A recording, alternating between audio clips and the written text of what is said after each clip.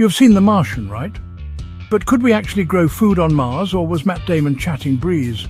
Martian soil is not total rubbish. It has essentials like nitrogen, phosphorus and potassium, but it is also full of perchlorates, which are basically plant poison.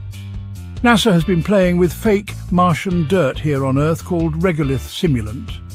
They have grown stuff like lettuce radishes, even quinoa. It can work with a few tweaks. The soil is only part of the problem, though. Mars is freezing average temperature, minus 60 degrees Celsius.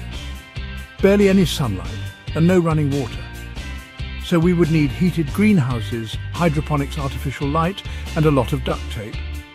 So, could we farm on Mars? Technically yes, but it would take a greenhouse, a full science team and probably a spare billion quid or two. Would you try Martian mashed potatoes? Drop your answer in the comments and follow the Cozy Nerd for more sci-fi science that is almost believable.